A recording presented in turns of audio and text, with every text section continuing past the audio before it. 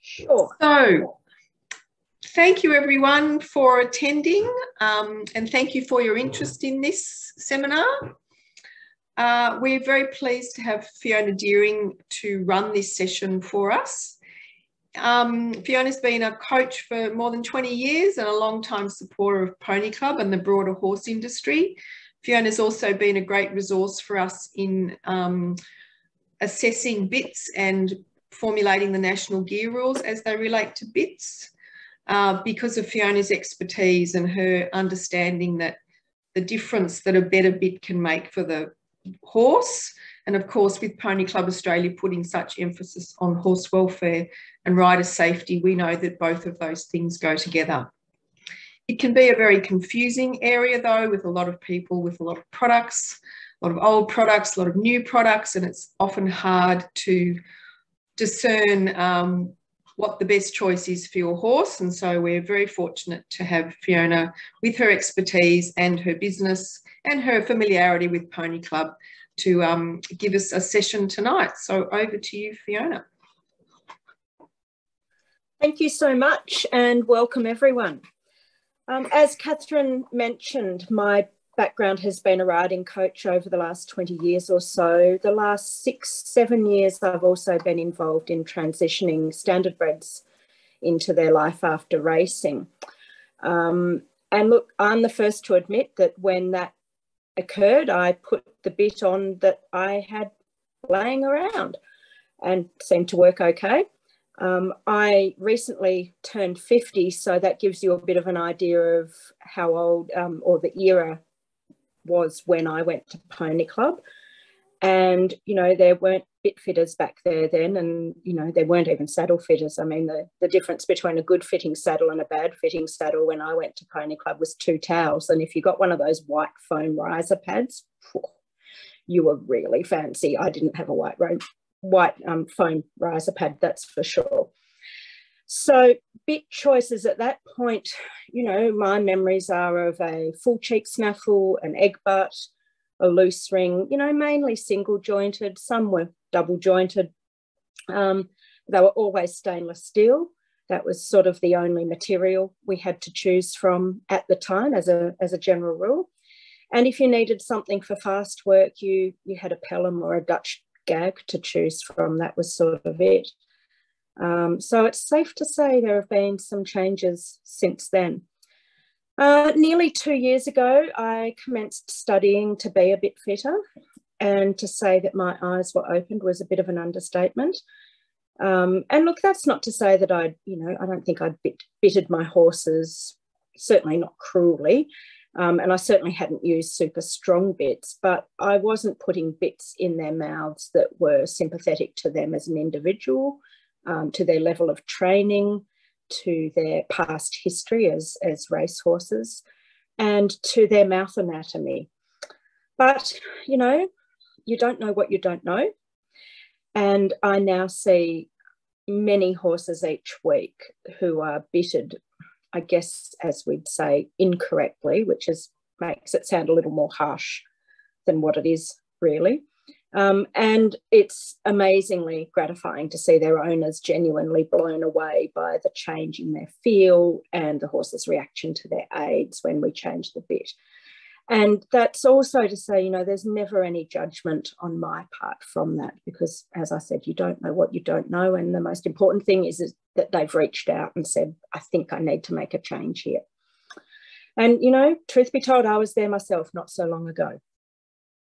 In terms of the types of horses I bit, obviously I do a lot of Pony Club horses, adult riding club horses, pleasure horses, through to high performance horses, and race horses. And I guess what I've found most surprising is in terms of race horses, I've largely bitted harness racing horses over thoroughbreds, which I find, I mean, I have a bit of background and contacts within the harness racing industry, but it's still interesting that that is the industry that reaches out more than thoroughbreds.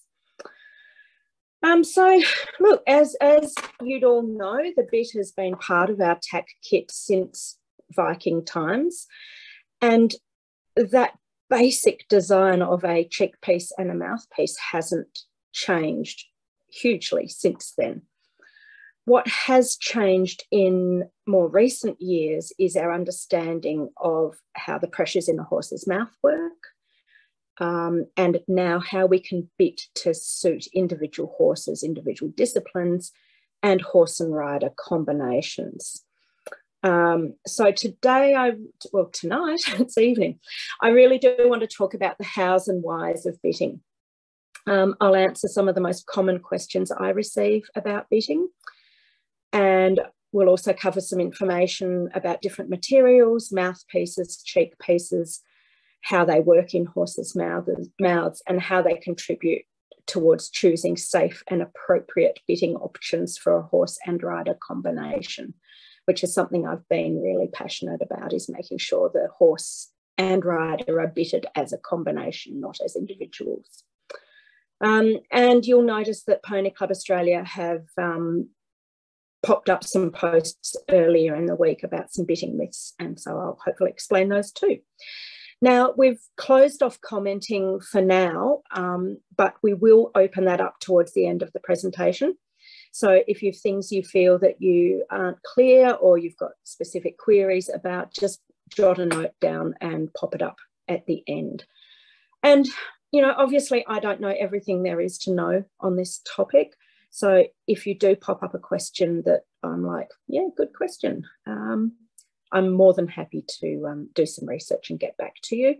And if you think of questions afterwards, you're more than welcome to contact me through my BitRight Equine Facebook page, regardless of where you are in Australia. So I'm actually based in Gordon, near Ballarat. Coldest place in the world? Well, not quite, but certainly one of the coldest places in Victoria. And I service most of Western, Central and Northern Victoria. So before we start in detail, I want you to just draw your attention to a really good post that Pony Club Australia put up yesterday, Monday. Yes, yesterday was Monday. And I'll just read it out. Just because you've always done something a particular way doesn't mean you always have to. Changing how you do something doesn't mean you were wrong. It just means that you learned more. That's why it's okay to say, I used to train like this. Sometimes change can be hard, and that's how we all get better at what we do, and we all want to do the best for our horses. So I think that really sums up the change in bitting, particularly over the last 10 years or so. So let's quickly whip through some bitting materials. Ye olde stainless steel is something that everyone would be familiar with. So these are some old style stainless steel bits. You know, in configurations, you would have been familiar with the old full cheek snaffle. And, you know, the stainless steel as a material has been the mainstay of bitting for, you know, since they moved from iron, really. It's cheap. It lasts a massively long time, like your grandchildren's grandchildren can run this under some water and pop it in a horse's mouth and it will still be functional. But it's not the greatest. Horses don't really like it. It's hard, it's cold, it's heavy. And a lot of horses really don't like it. And these are old style bits, so you can see the diameter of that bit is quite something as well. So one of the bitting myths that we put up is that, you know, it's okay to use the bit that Grandpa used to use. And these are probably some of the examples of that. And look, it probably is fine in terms of you can pop it into a horse's mouth and this will be functional. What I'm pretty sure it won't be is sympathetic to the horse's particular mouth and taking into account more recent learnings we have about bitting and mouth conversation. So, you know, yes, it's going to have functionality. Yes, it's going to stop your horse. Yes, it's going to turn your horse, but it's not really going to help your horse be a better athlete. So the more recent materials that we've been able to source are things like the copper alloys that Noah, Schul and Sprenger have. And these, they're the goldy coloured bits. So they're designed to be, create more bit acceptance. So a copper alloy is lighter, it's warm, and it's a really good conductor of heat. So once they get it in their mouth, it comes up to body temperature really quick and it stays there. Stainless steel is a really poor conductor of heat. And they're soft. When I say soft, you'll see these bits become marked up. The teeth can make a mark on it, and that doesn't mean they're going to chew through them. You're going to, yes, you always need to care for the joins of your bits and make sure they're clean and not wearing, but for the level of riding most of our riders do, these are going to last an incredibly long time. And the fact that they're warm and soft and they taste a little bit sweet means that it is accepted in the horse's mouth. The horse gets it in its mouth, it likes it, it's not invasive to their mouth, and so then they forget it's there until we need to use it. So that's the copper alloys, and that's the Neuschels and the Sprengers and that style of bit.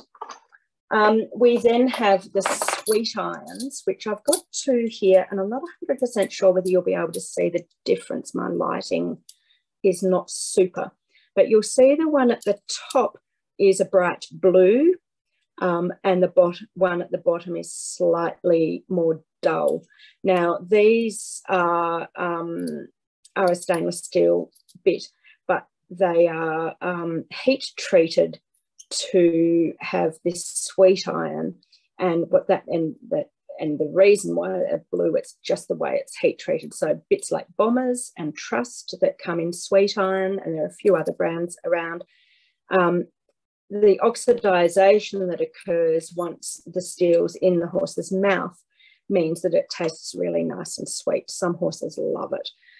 They will not remain that bright blue colour. I have quite a few people go, oh, my bit's changed colour. That's exactly what it's meant to do, because it oxidizes. So if you leave them out in the rain or don't use them for quite a while, you'll find that they look quite rusty.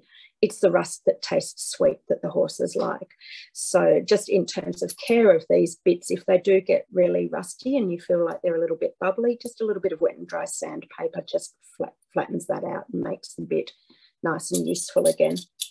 The other, now there are still stainless steel bits made, and there are still generic stainless steel bits that are like the ones I held up before. This is a miler bit, and you can see that the stainless steel is much narrower. So this is just on the diameter level of what you can use in Pony Club of 10 mil. They have copper inlays to increase bit acceptance and salivation. But the reason these are quite acceptable to a horse is they don't take up a lot of space in the horse's mouth. And because the stainless steel isn't such a solid lump of metal, it does retain heat a little bit better than those large canoes, as I like to refer to them. And then we've got our synthetic materials, so nylons, things on my dining table. This is a Trust Flexi Soft that has a lot of movement in it. These are great for horses that are very adverse to metal. They don't like metal in their mouth. Bombers also do a range that are a little more solid, but it's a nylon material, so it's not the metal feel in their mouth and on their teeth.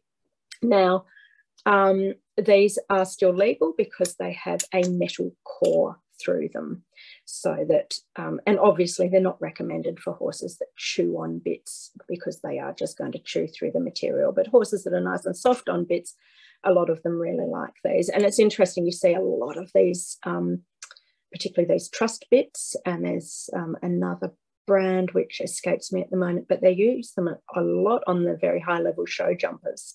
So they're obviously a little bit fussy in the mouth, not wanting so much metal and or movement as well, because this is a nice even pressure in the horse's mouth. So that sort of covers the materials. So the next question I have a lot is, why should I have my horse bit fitted? And really, it's a fair question. You know, if you've got a horse that's in something and they steer and stop okay, you know, why should you change? The easiest thing I do is compare it to shoes. So we don't all wear the same shoes. Some of us have got high arches, some of us have got low arches, some of us have got wide feet, some of us have got narrow feet. And there are sizes and styles and fits to complement all of our feet in terms of that. If we wear a pair of shoes that isn't a great fit for us, we get a blister, we get a sore back, we change the shoes. Horses' mouths are also, well, not quite like our feet, but you get the analogy. They're different by breed and by horse. It's a space where there's an incredible concentration of nerves, and it's a highly sensitive area. So bits apply pressure in different places in the mouth, and the three main points of pressure are the tongue, the bars, which is the space between the premolars and the incisors, and the lips. We also consider the chin and the poll as points of pressure, but obviously that's when we're discussing bits like pellums or leverage bits and Weymouths that directly apply pressure to those points. So think about how sensitive your horse's lips are. You know, they use their lips to sift through food. They use their tongue to move the food from their incisors up to their molars to be ground. And then think about how incredibly tolerant these animals are to allow us to do what we do with them. So their behaviour is the only way they have to show us that they're not comfortable. And some of the behaviours we see when a horse is not comfortable in his mouth is tongue activity is obviously the main one, throwing of their head, evasion of the bit by trying to lift their head up or pull their head board down on the hands. And all of those, you know, you've all seen these sorts of evasions. Our own, you know, when our own tongue gets bitten, it gives you some idea of how sensitive a horse's tongue is. And then we put, you know, metal in there, and it's a lot. Their bars are particularly sensitive. So the bars, I'll just grab my skull. This is Scully. So the bars are this space between the premolar and the incisors. Scully's missing a few incisors. But this space is particularly sensitive. It is pretty much like the bridge of our nose, and that means that it's skin pulled over bone. So all of the nerves are really, really close to the surface. So when you see a horse, and look, the prime examples are the thoroughbreds off the track as a general rule, with the head flicking, you know, that metal's coming down on somewhere that's that sensitive. So if you hit yourself in the back of your thigh, you know, you don't think much of it because you've got muscle and fat padding that space between the skin and the bone and the nerves sitting there. Here, if you hit yourself that hard there, your eyes would water. So that's kind of a really good guide of where, you know, how sensitive those bars are. The other thing in terms of tongue pressure on a horse, I'm not sure how many of you have had a chance to see or go to a dissection, and obviously it's not for everyone, but the tongue sits a long, long way up in between the T and J on them. So the tongue finishes, you know, up here somewhere. And it sits on a little apparatus called the hyoid. The hyoid, when it's restricted or when that tongue is pulled up and back, is the start of a facial chain that goes all the way through the horse. And when you go to a dissection, what they'll often do is compress the hyoid or put a lot of tongue pressure down, and then they'll ask you to move the back leg, and it's literally like moving it through half-dried cement. So again, if that tongue isn't relaxed, the horse cannot move through its body as effectively as we would like it to. So this brings us to the next bitting myth around the thicker the bit is, being the kindest way. You know, if we've got a nice thick bit, it's super kind to the horse. And it's really not true. I went to a bitting consult with a lovely girl who had a thoroughbred mare who was about 15, one hands tall, only little. And she said, it's really weird. I can always see her teeth. I went, oh, okay, show me what you're using. And she presented me with this, and this measures 6 inches wide for a start. This is a proper canoe. And from memory, I think I did the diameter of it. It was about 30 mil. A horse's interdental space, where the space that it has for the bit to sit, is between 14 and 17 mil or so, obviously depending on whether it's a pony or a large horse and the breed, but that's sort of roughly the guide. And it does obviously depend on the individual's horse's tongue and the size of its skull and stuff. So 30 mil of this, and the only redeeming feature of this bit is that it actually is hollow, so it doesn't weigh 10 kilos. She couldn't close her mouth around that bit. So we need to have bits that are better made than this. I mean, this probably was Grandpa's bit. This is a monster. I love it. It's fantastic. But you know, certainly not suitable for her, and her horse ended up going into a nice double-jointed D-ring bit that was correctly fitted and happy as a clam. So the kindest bit for a horse is one that's well suited to their mouth conformation and the style and level of work they're doing and the combination of horse and rider. So the next question I often get is, how often should my horse be bit fitted?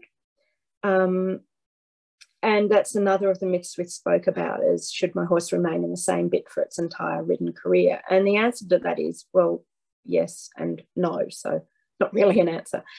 Let's have a look at 2 examples. There's the Pony Club pony who's taught the whole family to ride, and he's moved on to the next family in Pony Club, and he's just going to stay around that Pony Club, around that same level all his life, and it will be probably a relatively low level. He's probably going to need one bit correctly fitted to him, and that will do him for all of his ridden life. The next example is the horse that may start with a combination at a lower level, and they might go through all the way through Pony Club ranks to grade 1. That combination may well need more than one bit fitting during their career because they are performing higher work, having more demanding questions asked of them as a combination, and so they may need a more refined communication tool to do that as they move up the levels. So, you know, the short answer is that probably 3/4 of the horses I see only require one bit fitting, and another 25% that are those sort of high performance horses or horses moving through different levels would need more than one fitting. But again, it might be 2 years between fittings. So it's not like saddle fitting where, you know, if your horse drops muscle or puts on muscle or changes shape, changes weight, you know, that's when you need to maybe look at your saddle being tweaked. You know, not a whole lot goes on, is affected in the mouth by those external changes, except the level of work that they're doing. So one thing I'm quite passionate about is that I really want to have a combination correctly fitted. So when we look at, say, a genuine grade 5 or 6 rider who's on a pony, like the pony we mentioned before, it might have taught lots of kids to ride. And look, I'm making assumptions, but as a grade 5 or 6 rider, we would expect that child to be unsteady in their seat and hand. So, you know, some point they're going to be needing maybe their reins for balance. And depending on their age, they may just be distracted by the shiny thing. And, you know, those little tiny tots, you know, are easily distracted. For that combination, I always recommend a fixed cheek piece bit. So let's just deviate for a second, talk about cheek pieces and mouth pieces. Obviously, a fixed cheek piece is your egg butts, your D rings, anything that's not a loose ring. And the reason why I prefer a fixed cheek piece, I'm just trying to find a loose one here, for a lower level combination is a fixed cheek piece gives the mouthpiece. So obviously what's in the mouth is the mouthpiece. What's on the outside of the mouth is the cheek piece. It gives a fixed cheek piece gives the mouthpiece more stability. So you can already see with that loose ring mouthpiece, there's a lot of movement as I move them up and down compared to the fixed cheek piece.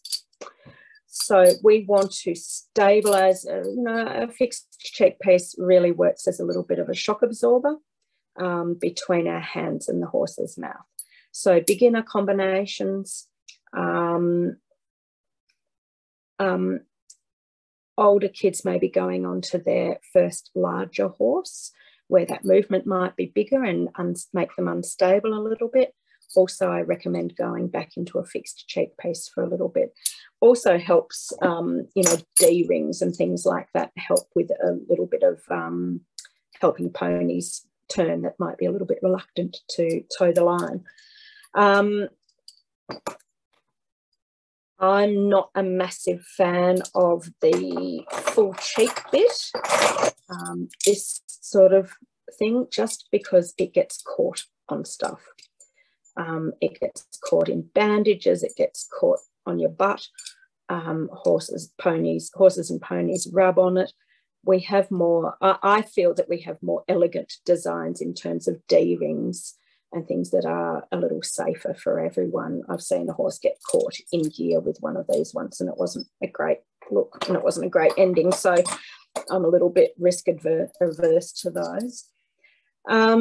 So yeah, with that lower level rider, even someone going up onto a larger horse that might be a schoolmaster, even then, just to protect the horse's mouth. I often joke that, if I had a client who won Powerball and rang me up and said they bought Vallegro and they're very excited about buying Vallegro, he would go into a fixed cheek piece bit while they learnt to be stable on him to protect his mouth. So as the rider starts to develop an independent hand and seat, we then maybe start to look at changing our bitting. Now, obviously, if the combination is still happy and working well in a fixed cheek piece bit, there's no reason to change.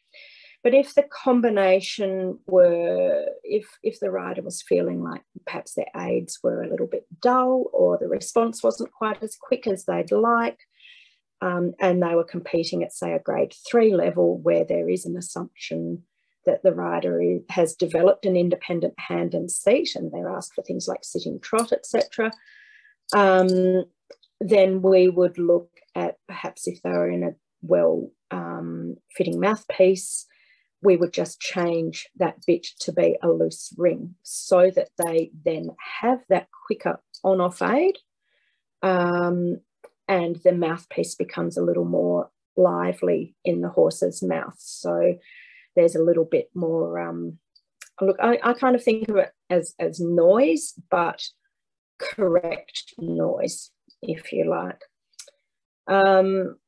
So they do, you can give a much more finely tuned aid.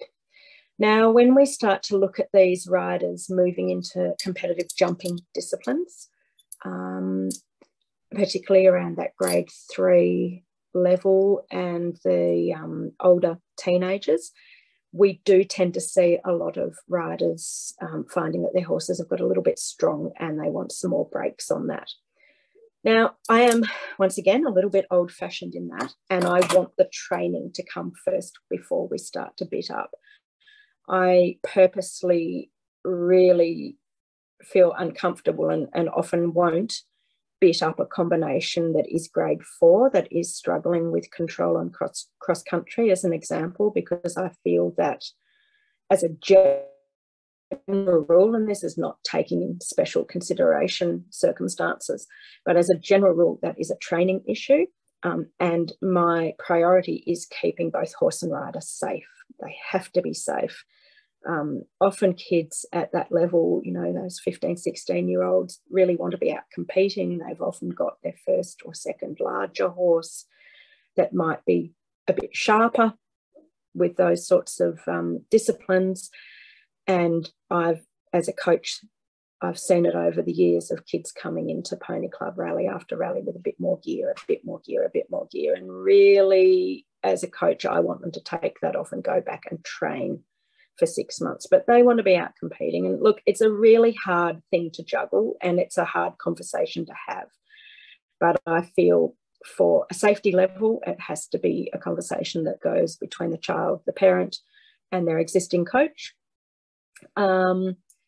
So yeah, it is a tricky one to go. But that said, if we are going to look at cheek pieces for fast work, we start to look at, we've moved on from the dear old 3-ring gag. Goodness me, hang on, I've got everything caught up here. There we go. We start to look at what is, I guess, the modern equivalent to the 3-ring gag, which is a universal.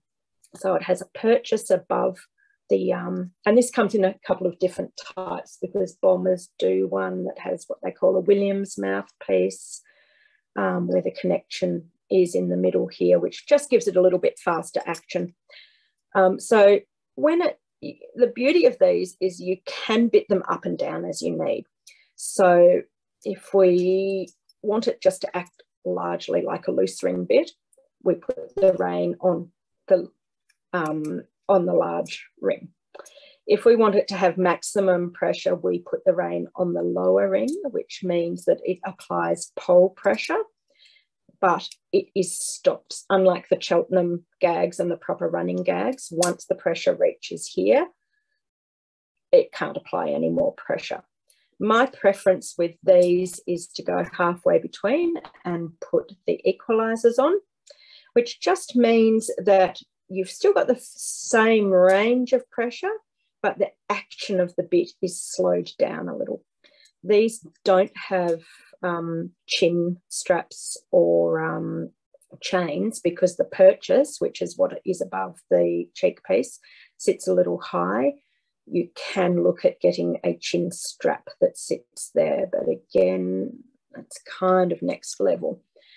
These are a really lovely style of bit, and again, they come in different mouthpieces. So this is just a fairly standard transangle lozenge mouthpiece, but you can get mouthpieces in that that apply different pressures. Will apply more or less tongue pressure, more or less bar pressure.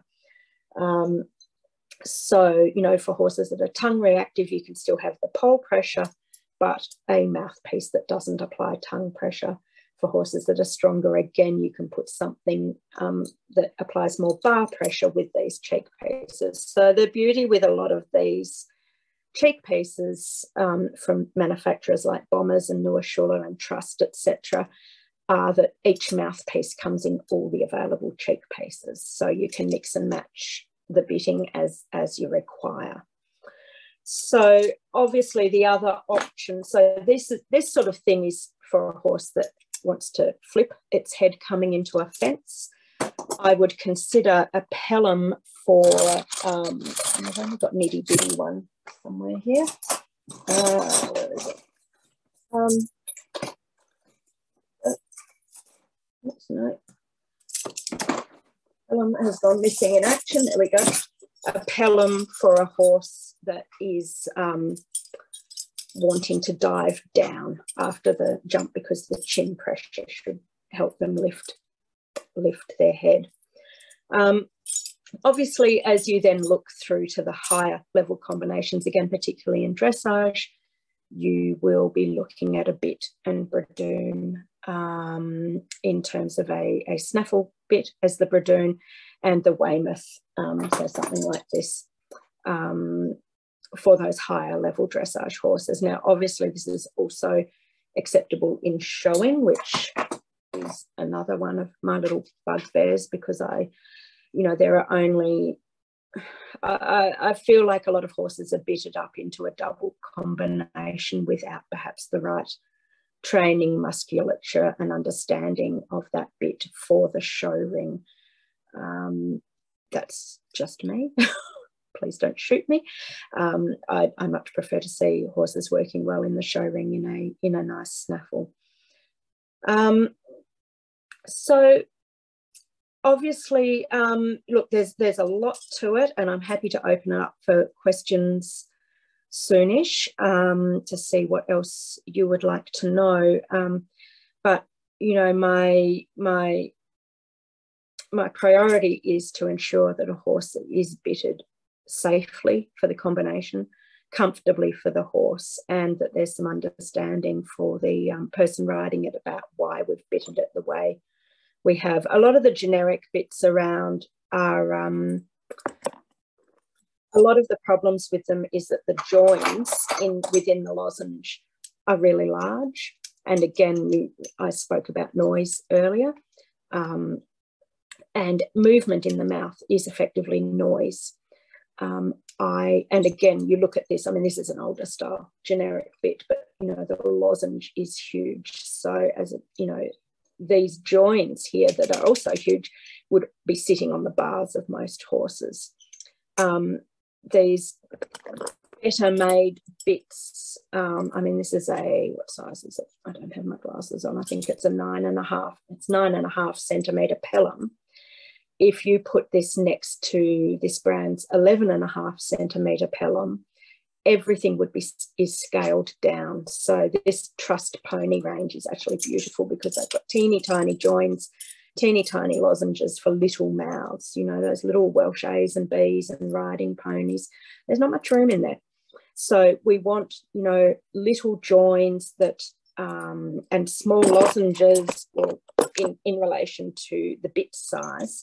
You know, I think this is probably a 5-inch bit. And if you look at it compared to something like this, that's the same size, the mouthpiece is the same size, you know, you can see how it's just completely different in terms of how it sits in the bit and the width, the diameter of the bit and the size of the lozenge and the size of the joins.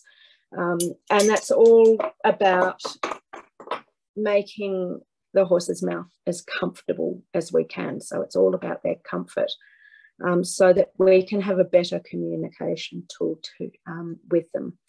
The other thing I have people surprised by is when I do a measure on their horse's mouth, invariably a bit that is in there is too large. And people are, I mean, I'm bitting 16 hand warm bloods that are going in 4.5-inch bits. Genuinely, that's what they measure. With a fixed ring bit, we want that bit to fit really snugly against the corner of the horse's mouths, because we don't want any lateral movement going across the tongue.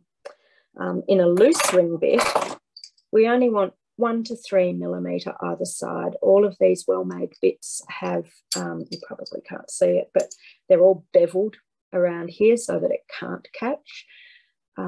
Obviously, when you're doing fast work where a horse is really sweaty or there's a lot of movement because you are going fast across country and show jumping, etc., you quite often want to pop some bit guards on just to protect the horse's face where there's a lot of movement and sweat. But for your dressage work, you know, you're unlikely to be using, the bit is not going to be acting enough to rub the horse's face. Some horses with pink skin as well often need bit guards. Obviously, they're not legal for dressage, but I often recommend clients to use them at home and just pop them off for competition day with those horses with pink skin or big fat lips where it's going to rub just because of the way the horse is. So, look, thank you very much for watching, and thank you for Pony Club Australia for inviting me to present and indeed inviting me to have input onto the new rules. It's been a pleasure to be working with them, and I've really enjoyed sharing my knowledge with them and with you. As I said, I'm more than happy to take questions now, or if people would like to message me directly, that's completely fine also. Thanks, Fiona. Our chat function is working, so I'll read out the questions. That might be the best because then you don't have to keep track of them. And I guess I was going to ask this question a bit too, that this question is, do you recommend a fitter in South Australia? And I guess my broader question is, how do people go about finding a bit fitter, and is there a way for people to know that someone is an appropriately trained bit fitter? I have done my training through BitBank Australia, and on their website they have a list of bit fitters for each state, so you can be guaranteed that they have done. We've all done that same training, and many of us have done extra training also. I'm about to do another Nuashul class, which I've been warned I need to have a degree in algebra and potentially engineering to be able to get through, but we'll see how we go. I want to fit the bits, not necessarily make them, but I'm sure I'm going to learn lots and lots through that. So yes, we've all had a base level of education. And the other thing we have also is we run a group where we talk amongst ourselves, and we have lots of, if we run into problems, we go, hey, has anyone seen this? So there's a really good brains trust there that we can rely on each other for. And Charmaine, who owns BitBank, is fantastic at making sure we're all supported in there. The next one is, what do you recommend for young horses? Young horses, I tend to definitely recommend something that's a fixed cheek piece first up, just so that young horses and horses that have just been started are not balanced over their own forelegs, let alone carrying someone on top. So I always recommend certainly putting them in a fixed ring. What sort of mouthpiece they go in is a little bit dependent on, the size of their tongue, how reactive their tongue is, how reactive their bars are. So that's a little bit more of a tricky question. And often those young horses, particularly if they're reasonably, the young warm bloods as an example, they come through pretty quick and find their balance, and then they sort of fairly quickly, maybe depending on the level of riding and the level of rider on them, will often move through to a loose ring in 3 to 6 months. But I always recommend something fixed, often a D, just to help with some of that steering, some of those steering issues also. Okay, next one. Does the old fitting rule of a thumb or one finger either side not apply anymore? It sure doesn't. So with a fixed ring bit, we want it to sit nice and snug because we don't want lateral movement. So a fixed ring bit, particularly like a D, the cheek piece of the bit forms part of the action of the bit. So if we pick up this rein, we want this cheek piece to be sitting there right away, ready to press gently on the horse's face. We don't want it to slide for a centimetre before that occurs, which then creates, again, that noise in the horse's mouth. Okay. How can we measure the mouth of our horse to check for the correct size?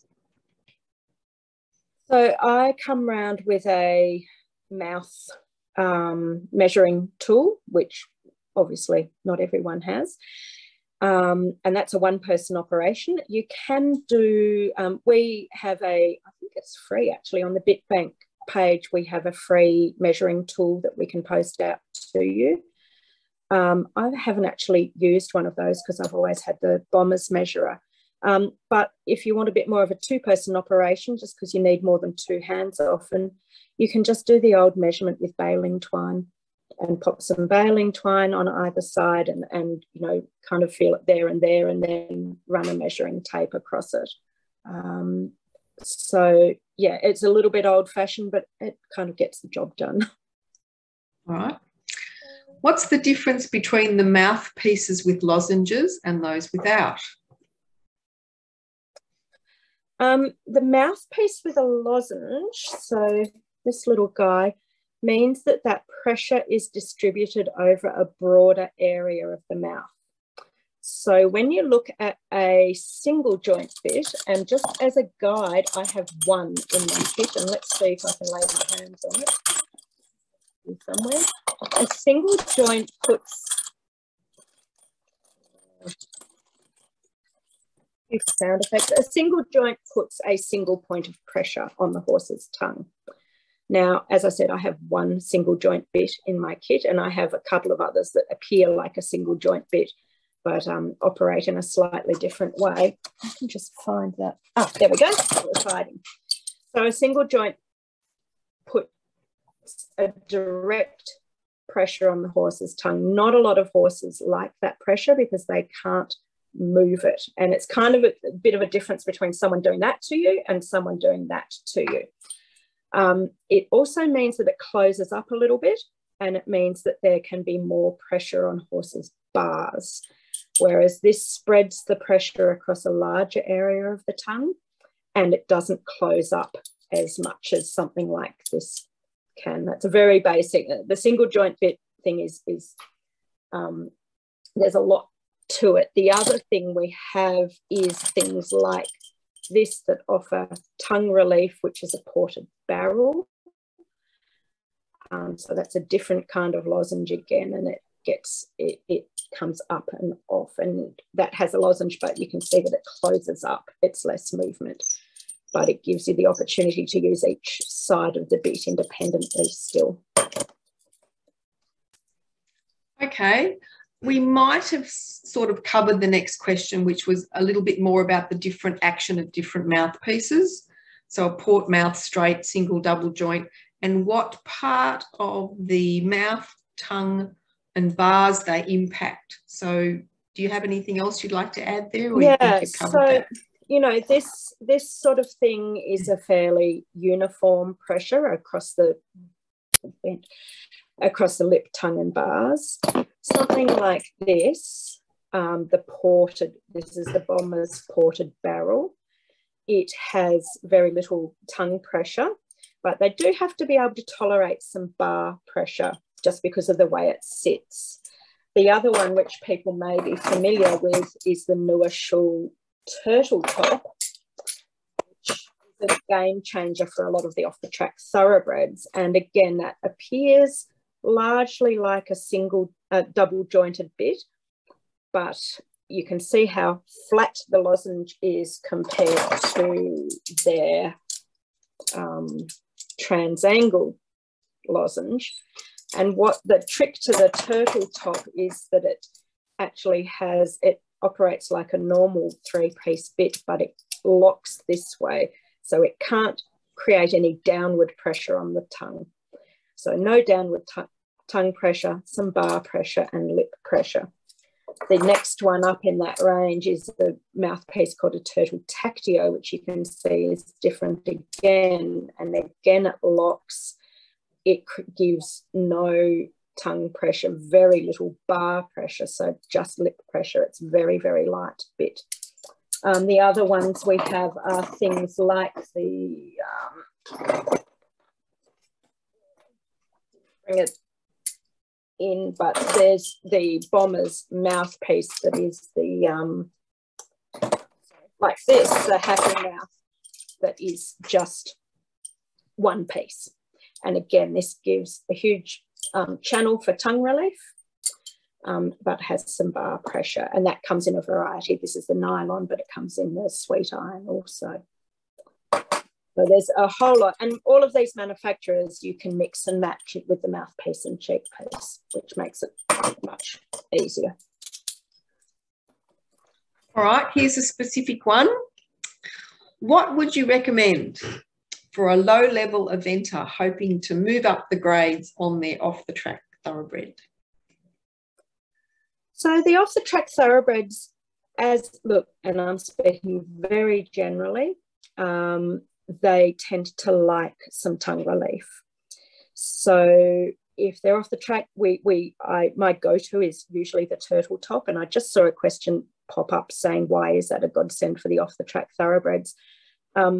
It's because they don't like that hinging of the bit down on the tongue. So this sits really still, but you've still got clear communication with them.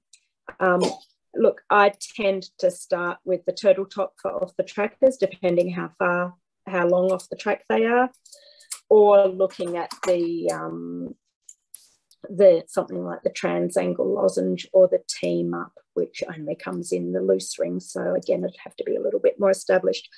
But yeah, look, it obviously depends on a whole lot of other things in terms of how strong it is, what levels that it's working, whether there's a big difference in the horse when it's jumping and flat work, and all of those variables that come into a decision of what you'd pop in their mouth. There's a couple of questions about how can we get more of Fiona. So there's, will you do education sessions at pony clubs? Well, Fiona does do sessions in pony clubs in Victoria, but perhaps we can help out people who are in other states to find somebody like Fiona to come and do a session at your club. So, yeah, most of our fitters are happy to do that. So, yeah, we can absolutely help you out. Yeah, okay. So the concept that the larger the circumference, the larger the surface area, the less severe on the mouth is a fallacy. Look, I think, I think it is now, because it just, the bigger ones just don't fit. Now, again, there are outliers to all of those things. I think what we need is something that fits in the interdental space, and that is appropriate for that horse's mouth. So some horses do like bits that have a little bit more to them.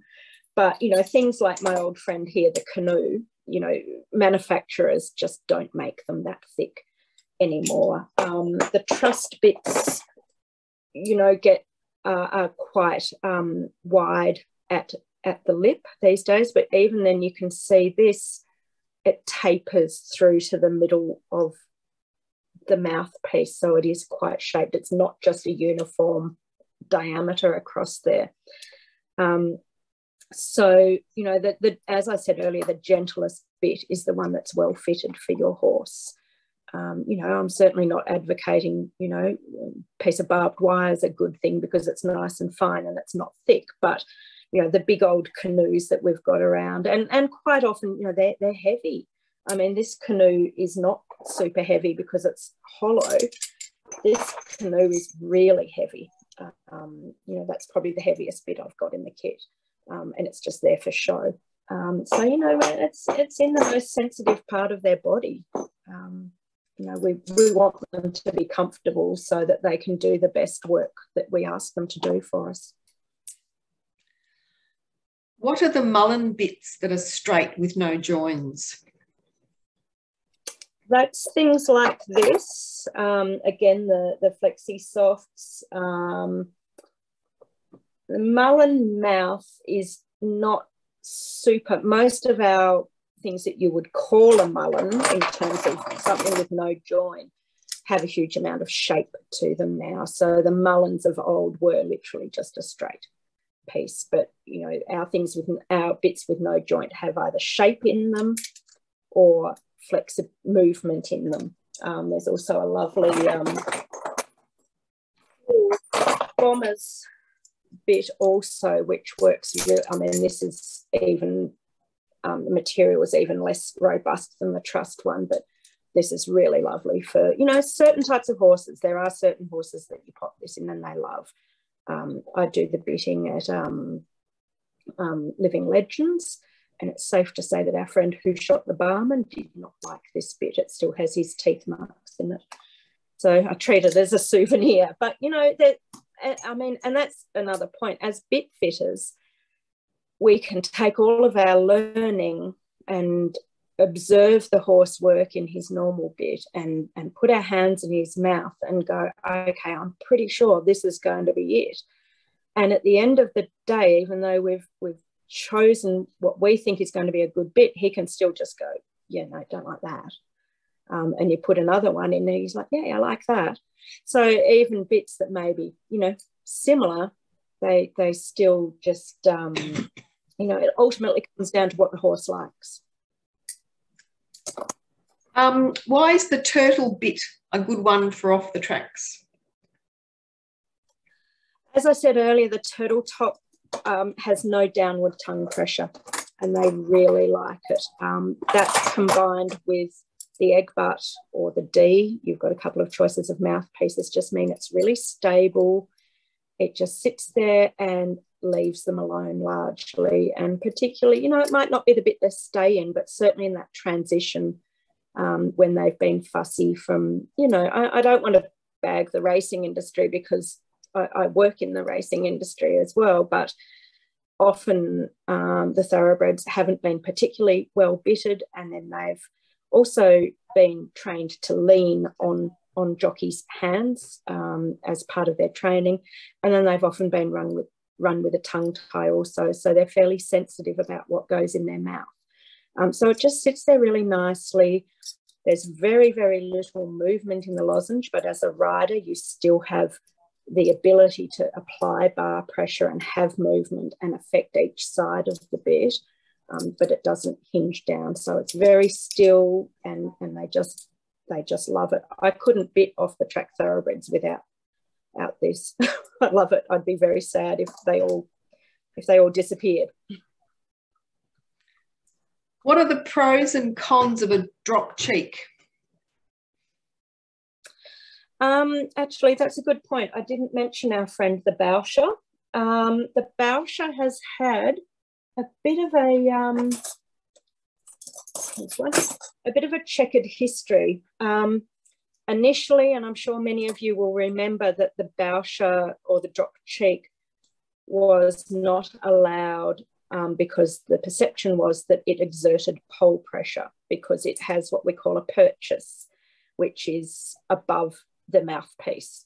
So, you know, this is the purchase on a Weymouth. This is the purchase on a Bauscher. The only way this can exert pole pressure is if there's a fixed piece below the purchase, a fixed point either inside or outside of the cheek piece. So I've got so many bits here.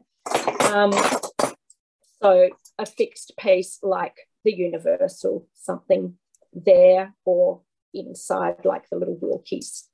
In fact, when you see these in action, you'll see that they actually exert, and you can see that the purchase is swept away from the cheeks there. They give pole relief. So you'll see the cheek pieces on the bride will become a little bit saggy or soft. The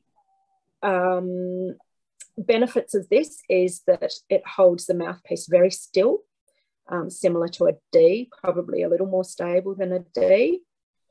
And you've also got that feel of a little bit of a full cheek in terms of it helps with turning for a horse that might be a bit objectionable about that. Really nice choice for some strong ponies that get, you know, directionally obsessed, shall we say, with itty bitty riders on them. Okay. I have an off the track thoroughbred that's head tossing. He's in a straight bar truss.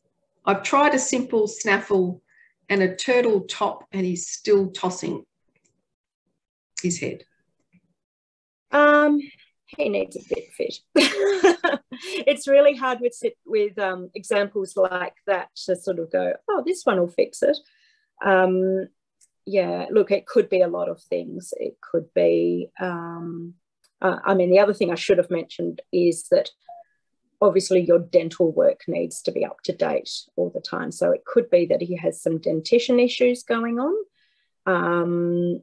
It could be that he needs a change in cheek piece to help it be stable, because obviously if he's doing that, he's not balanced over 4 feet and he's not helping you be balanced sitting on his back. You know, you can have the most stable hands in the world. If a horse is bouncing you around, it's really hard to keep soft and still. So, yeah, there may be a lot of things. I wish I had the silver bullet for you, but it's probably a lot of different things. But if you wanted to shoot me through some video, I can give you a hand or point you in the right direction of someone who can help you for sure. Okay, well, that person, I've got your name here, and Beck, you can send me an email if you like, and we'll put you in touch with Fiona. Can a novice owner tell if their horse has thin or fat lips, or a thin or a fat tongue? How do they tell? Yeah, often for a novice owner, it's a really cool thing I usually do when I go to pony clubs is we get 3 or 4 horses lined up, and I get people to we make sure they're nice horses. I'm not going to eat anyone's head, and get people to put their fingers in the mouth and feel that. Obviously, certain breeds lend themselves to having fatter tongues and chubbier, you know, more flesh around the lips. The native breeds, Welsh, you know, Whalers, quarter horses, those sorts of horses tend to be, and obviously, you know, the thoroughbreds and riding ponies and Arabians would be ones we would, you know, consider having, you know, finer facial features. So, you know, have a look at 3 or 4 horses and we've got these phones now, take photos and compare them. You can pop your finger in and just have a feel around and see, and you'll soon start to see that each horse is really, really different. You know, some horses you can put your finger on the tongue and they're happy with it. Others, you know, the tongue becomes like a writhing snake. And so, yeah, it's really just a matter of just exploring and getting to learn yourself. Thank you. What about the rollers on a mouthpiece? Are you talking about the ones in the ported barrels, or so ported barrels and the milers have what we call a roller instead of a lozenge, and what they mean is that those types of bits will lock up in the horse's mouth, so they stay incredibly still, but you still have left and right and left movement without affecting the other side. So there's a huge amount of stability in there. If you're talking about the bits, the old-fashioned bits with rollers all the way along the mouthpiece, look, I'm not a massive fan of that, and the same with I've hidden this while I've been holding this bit up, but this is a very old-fashioned bit, but the same with the keys. That's an old-fashioned mouthing bit. And people sort of look at these and go, oh, but you know, it gives him something to play with. Look, to be brutally honest, if my bum's going in that saddle, I don't want the horse playing with something. I want their attention and focus to be on me. And look, I get that might not be a super popular view, but you know, I like that stability. I think if a horse needs the rollers, if they're that fussy, I think we can bit them better, to be honest. Okay. An egg butt versus a D-ring. So a D-ring gives you a little bit more stability in the mouthpiece than the egg butt, and I think the D-rings, there goes my pepper shaker. The Ds are a more elegant design than the old tom thumbs or full cheeks because they're safer. They can't get caught in stuff. So, and they help, you know, anything above this or below this, if you need anything, you know, that high or that low to help you turn, then again, I kind of think it goes back to being a training issue, to be honest. I really like the Ds, and keep the mouthpiece nice and stable and really help, particularly for horses that might need a little assistance turning, jumping as well. They're a really nice cheek piece. Egg butts come in a huge range of styles and shapes across manufacturers. So some egg butts can look more like Ds, and some are quite, I mean, obviously, egg butt. You know, this is a Bradoon, this one's a Bradoon egg butt, so the smaller ones versus the 70mm size. So again, the egg butts come in a whole lot of different sizes depending on the brand. Some egg butts really do look like D-rings. Okay, show us your favourite. Can you show us your favourite go-to bit in your collection for general riding? I've probably got a couple at the moment. I do like the bits with tongue relief, and that's mainly because the horses I'm riding are seeking some tongue relief, and the standard breds generally want some. So, you know, my bestie, the turtle top, or the Bomber's ported barrel.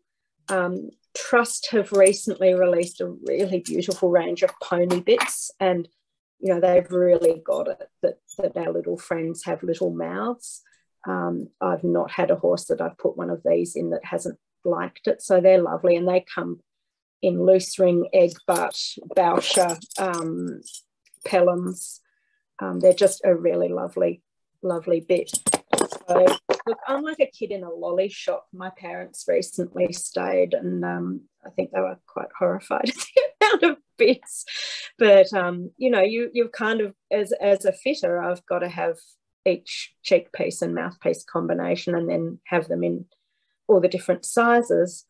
So it does end up being quite the collection.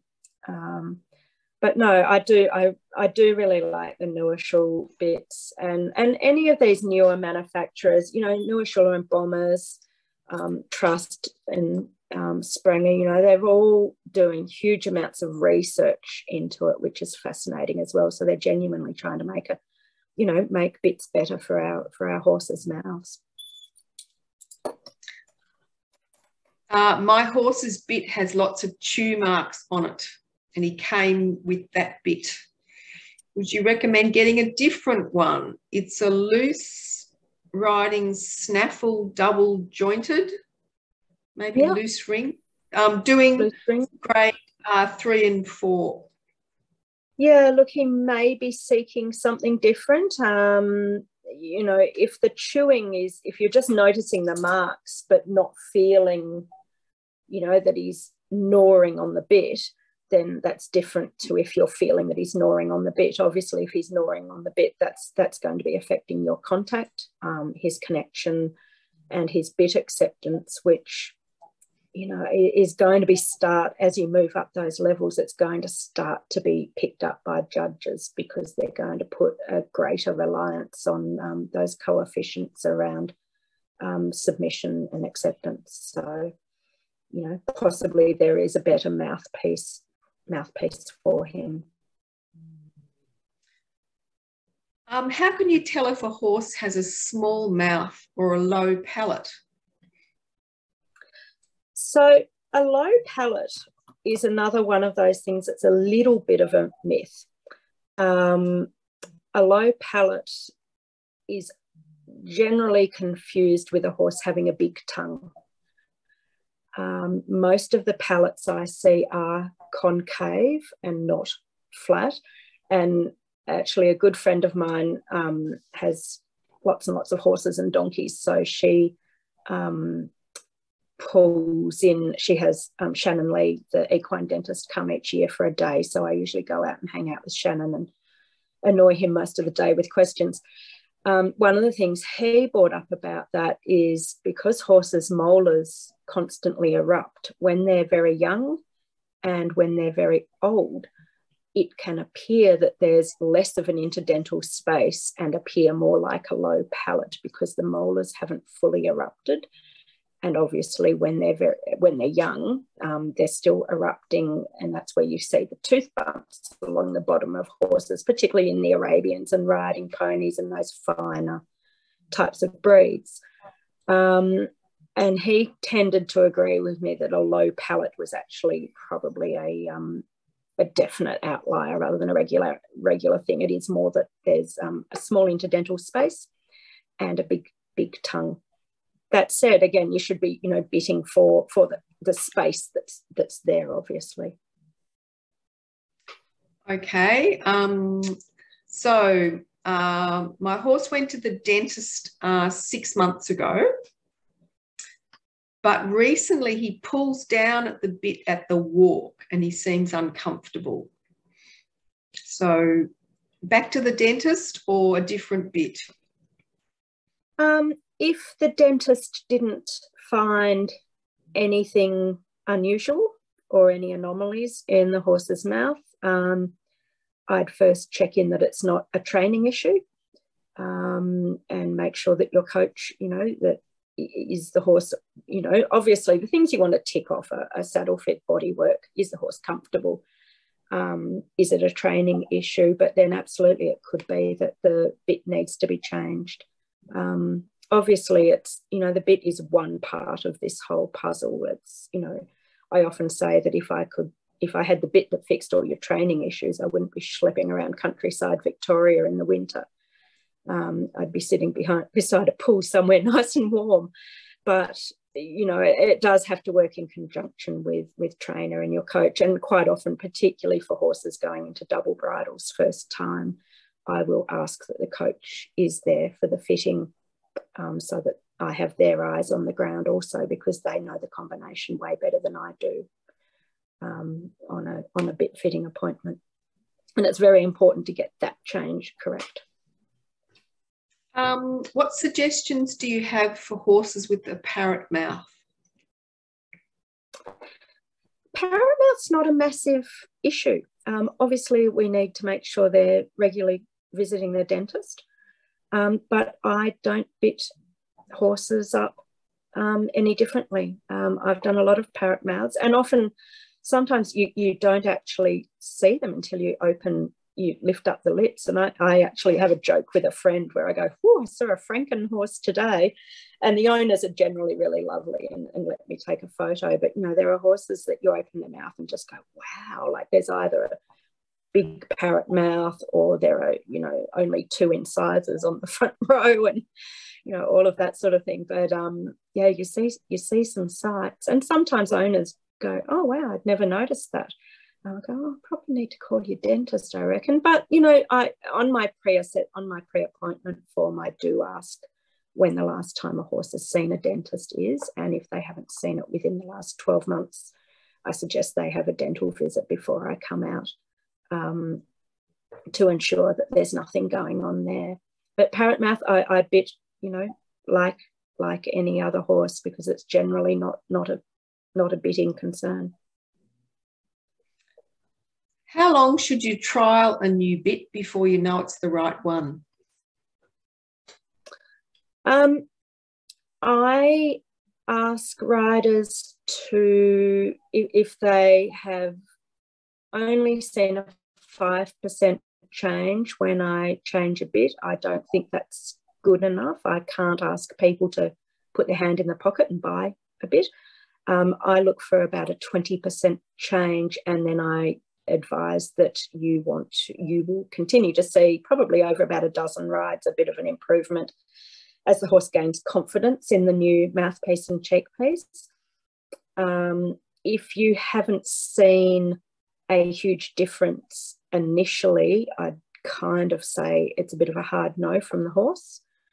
But that said, again, working with your trainer to see what's going on and making sure the bit is appropriate for the level that you're at.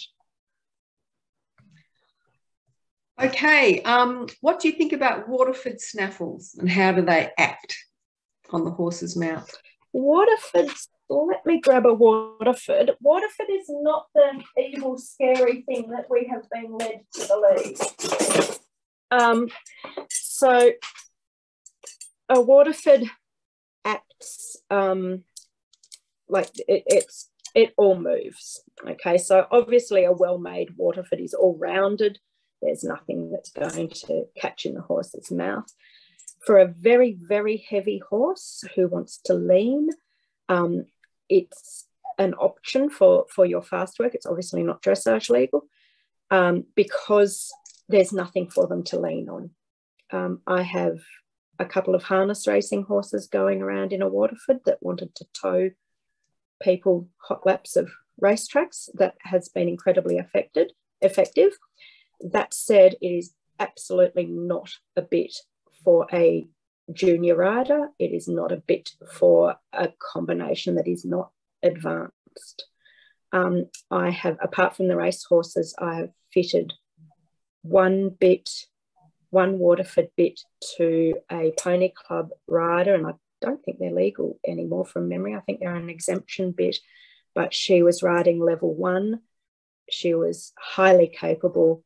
and she was, you know, probably 50 kilos ringing wet and on a very large 17-1, 17-2 warm blood that just wanted to go, I reckon we'll go this fast into the jump. And she needed something that said, I think we need to go this fast into the jump, mate. So it is absolutely not a go-to bit. It's a special circumstances bit, but it is not, you know, it really is designed so that there's nothing there for the horse to lean on.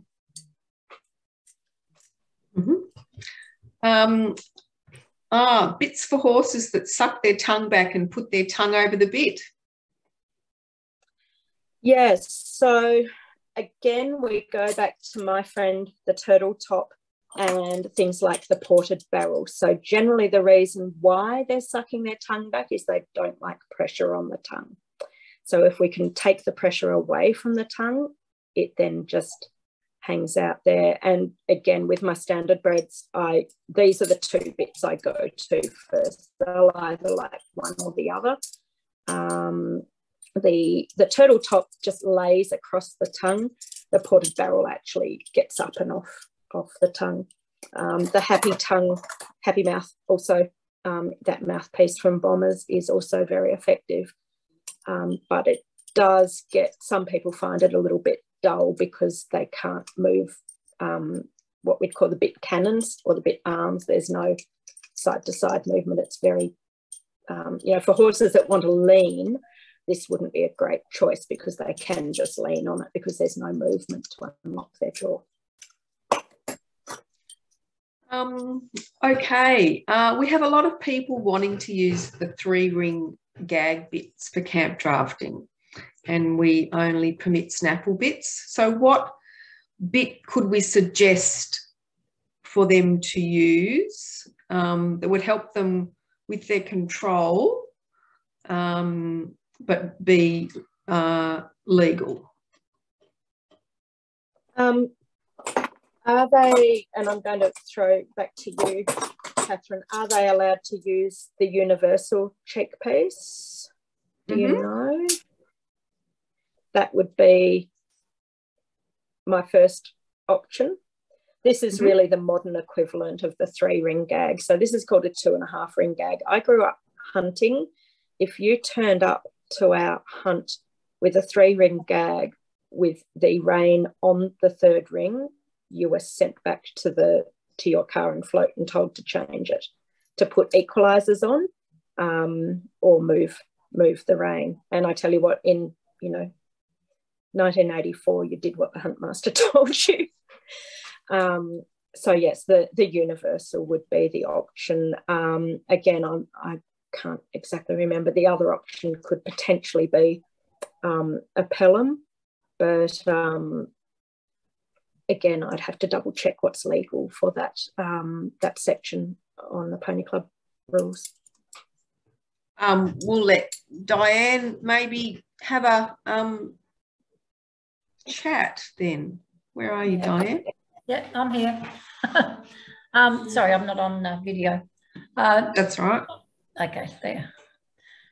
Yeah, well, basically it's only the snaffle bits that we're permitted in the camp drafting and a few of those other type ones where it's quite I presume you need a lot of control in it, but we only allow a snaffle, but we're getting a lot of people coming through asking for exemptions for the 3-ring gag. And I was just thinking, is there any other bit? I know we're permitting the wilkie now in games, whether the wilkie would be an option instead of, would that give a bit more control, do you think, that we could maybe put that in as a legal bit next year?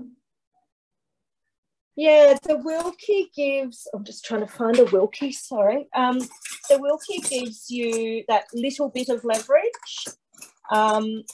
So the wilkie gives leverage because the fixed points are within the cheek piece, not outside like the Dutch gag or the universal. And I'd meant to mention it in there. The wilkie is rally legal, I believe, and it's a really great option for tiny tot kids on strong, grumpy old ponies who, again, might need to go places that the child doesn't want to go. And it just gives them that tiny bit of leverage, you know, when they're a little 20-kilo dot up there on Shetland that's determined. So there's that option. The other option is to increase the strength of the mouthpiece. Things like this, like the Verbinden mouthpiece. The bit cannon has quite a large curve in it, which means it applies more bar pressure. And in dressage, we tend to use that to create a lift through the shoulder as a horse progresses through dressage. However, it does pack a little bit more of a punch. So that may be another option. Okay, thank you. Yeah, we might just need to have a chat what we can sort of think of to make legal for next year for these riders. Sure. Yeah, thanks. Yeah. Thank you. And what type of bit would you suggest for pony breakers? I'm assuming this means people breaking in ponies.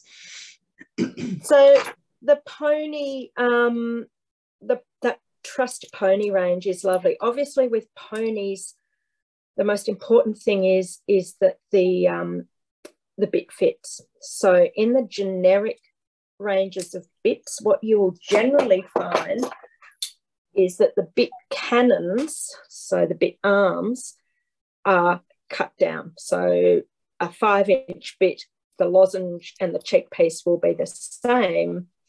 Sorry, the 4.5-inch or 4-inch bit, everything will be the same, but the cannons will be shorter. So it makes it a bit uncomfortable for the pony. With this Trust range and obviously the newer shawl and the bombers, everything's scaled. So, you know, a nice little, you know, this little Trust egg butt, really nice starting bit for the ponies. Everything's small, obviously, you know, needs to be measured up to check. Newer shawl, for reasons passing understanding, only go down to a 4.5-inch in their egg butt cheek piece for ponies. So we have put in a request that they consider going down. Everything else for the ponies is in a loose ring. We've asked for them to make smaller that, but then our friends Trust did this, so we're very happy. Thank you. We've got to the end of all the questions and it's nearly at 9 o'clock on Eastern time. So I think that there's nothing more to say than thank you so much for being so generous with your time and so helpful to everyone. And any people that have any questions that they'd like to, would you like them to be able to send them to you directly, or will we? Yeah, sure. Look, I'm at, you know, yeah, I'm at Bit Right Equine Facebook page. And look, obviously these are, you know, there are a whole lot of, you know, different ways of doing the right thing, as with everything in horses. So, you know, I've shared my knowledge, but there are others out there who know more or who may think differently, and that's all good too. But yeah, Bit Right Equine, people can get hold of me on. I'm generally in of an evening. I'm usually out most of the day, so don't panic if I don't get back to you right away. Okay. Well, thank you very much. My pleasure. Oh, look, I just saw Sarah Sawicki there. She's around the corner from where my horses live, I think. Like literally over the road. So for those who are still on the line, Pony Club Australia is very interested to continue to have a series of educational sessions on topics of interest. We've already organised the next one for August. We'll let you know the date very soon, but we have a couple of speakers who'll be talking on inclusive coaching, so coaching techniques for people with different abilities. So we're very much looking forward to having that session in next month. So by all means, happy to take suggestions for other topics for future things and to run these at least monthly and maybe more frequently if people are interested. So for those who didn't get to see the whole session, we'll put it up on our YouTube channel at sometime probably early next week. And that's it. So thanks very much, Fiona, and have a good evening. Thank you. You too. Bye.